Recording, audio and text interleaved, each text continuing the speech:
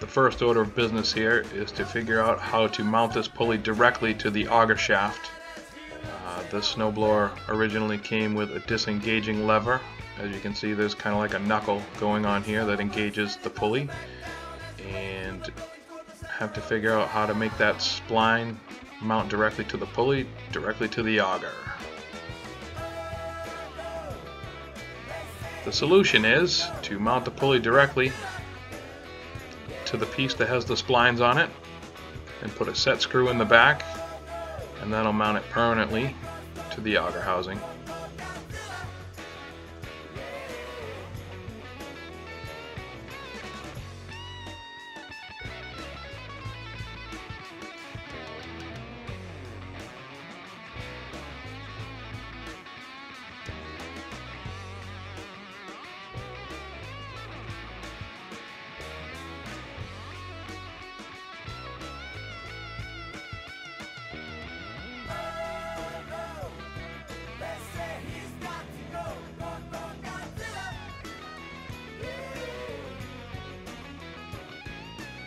I got all the holes drilled in the center. I got the pulley on directly in the center pretty good, and it fits directly onto the shaft, and it's a good fit.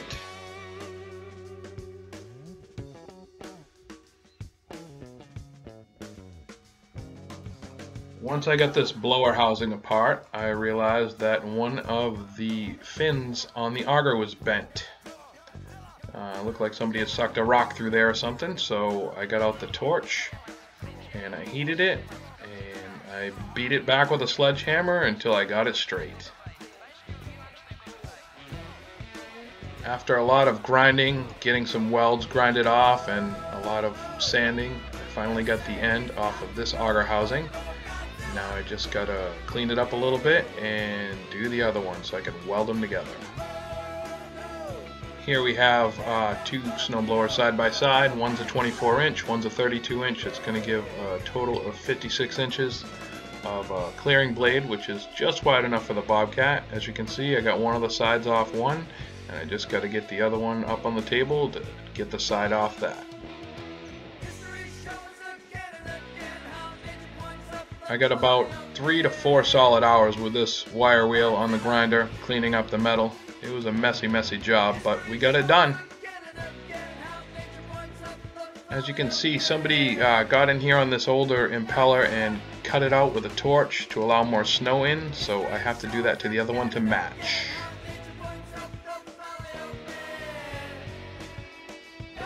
And here's the second impeller. I took it off the shaft to make it easy on myself, and I notched it just like the other one. Not round like the other one, but I think it'll do the trick. The first coat of paint on the auger blades, using a brush to get it on nice and thick to get a good coating.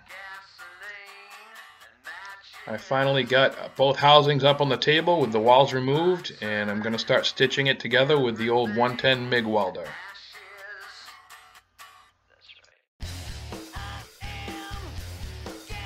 A couple coats of self-etching primer. Going to follow that up with some sandable primer before I put the color on.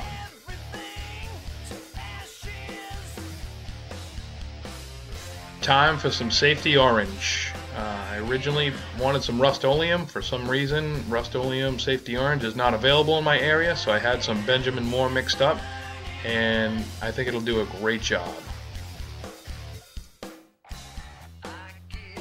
I found out that it's not so easy to brush on these augers without getting it all over myself as well, so I ended up thinning it down with mineral spirits and spraying it on.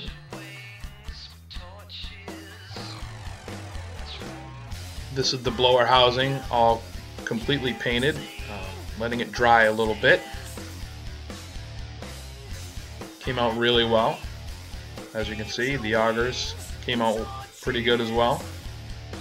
And I even gave a coat of paint to the chutes.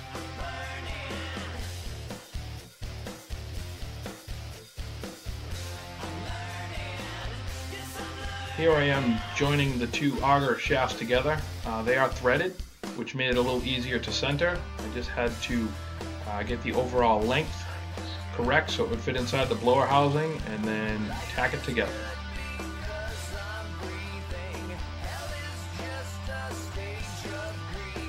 Here it is all assembled.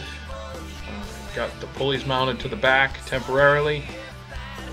Got it all tacked in the middle, and it spins very, very freely.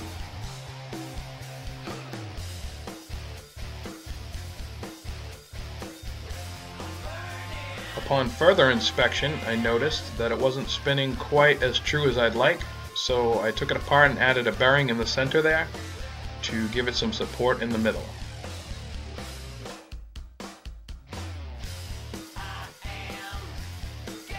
Then I cut up one of the side pieces and modified an exhaust clamp to hold the bearing, and got to get it all welded in place, and it should work out just fine.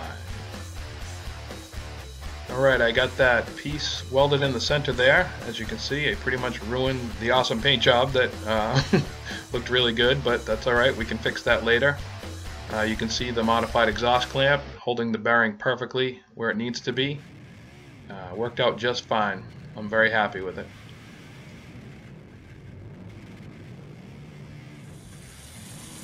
And here is the engine that I bought from Walmart.com. It's an 18 horsepower horizontal shaft with electric start. Should be plenty of power for this machine. I added the electric PTO clutch so I can disengage the augers when I need to. And I can't wait to get this thing all wired up and installed. Here's the engine mount that I've welded up so far. Pretty sturdy. I realized once I was welding this up that I would need a slot to put the belt through, so I made a bolt and a relief there so you can separate that and slide the belt through. But it's pretty sturdy and it should be ready to go. I needed to use the lathe to turn down this shaft so the sprocket that I ordered would fit on the end. I'm going to use a chain drive for the chutes, so we got it all trued up in the lathe, and we're going to turn it down so it holds the sprocket. And here's the finished product. I trimmed the shaft down, turned it on the lathe. Now the sprocket fits right on the other end. And that piece is going to go directly over here to drive the chutes. And we're going to line it up. It's going to send the chain clear across to the other side, hopefully missing the clutch. And we should have chute operation simultaneously.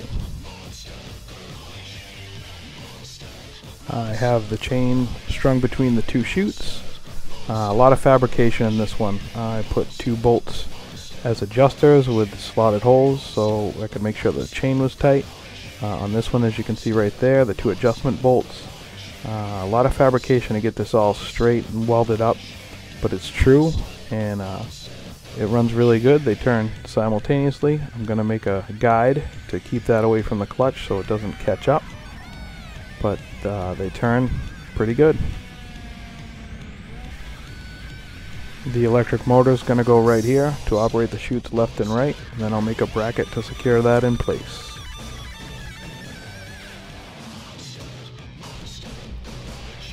Here I made a guide for the chain to keep it away from the clutch. I even lined it with plastic so it's not directly metal on metal. It's got a little give there, and it'll keep it free and clear of any obstructions. I have the motor all mocked up. We're going to give the chutes a test run to see if they move. And they move perfectly simultaneously. Nice. And here I've welded the 2 cutting edges together. They bolt right onto the bottom of the auger housing there to give it a nice clean edge so it scrapes nice.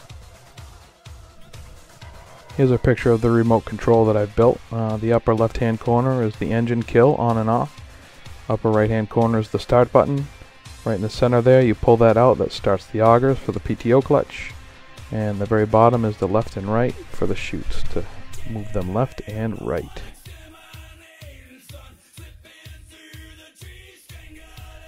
Here's the fabrication on the plate that attaches to the Bobcat itself. A lot of tedious cutting and welding, little 1.5 inch pieces. A lot of welding, a lot of measuring. Yeah, got it pretty perfect though, and it fits nicely on the Bobcat. Here's the Bobcat plate attached to the blower housing. I use some pretty thick, I believe it's 2-inch angle iron, very thick. I had to crank the heat on the old 110 little welder to get the welds to penetrate. As you can see, I burned a lot of paint off, but that little 110 welder did good. We got some nice welds, and that thing is not going to go anywhere.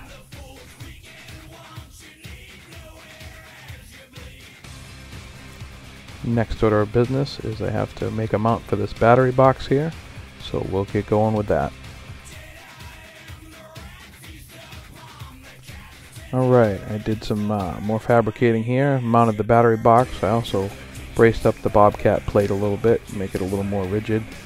And I put these bolts on the side here again so I could get the belt on and off when I need to. Started doing some wiring. I got 4 relays that I have to wire up here. We have the left, the right on the auger, we have the PTO and the start relay. Got them all wired up and working pretty good, so we're going to button this up. A quick test run on the chute controls. We got left and right working pretty good. And now we're going to test the PTO. We got the engine running. We'll give it a pull, and you can see the blades spinning, spooling up nicely, running nice and true.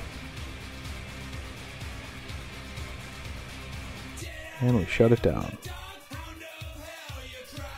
Making a cardboard template. I got to make some kind of a shroud to keep the snow off the belt and the engine. So here's where it all begins. Get the cardboard before we transfer it to metal.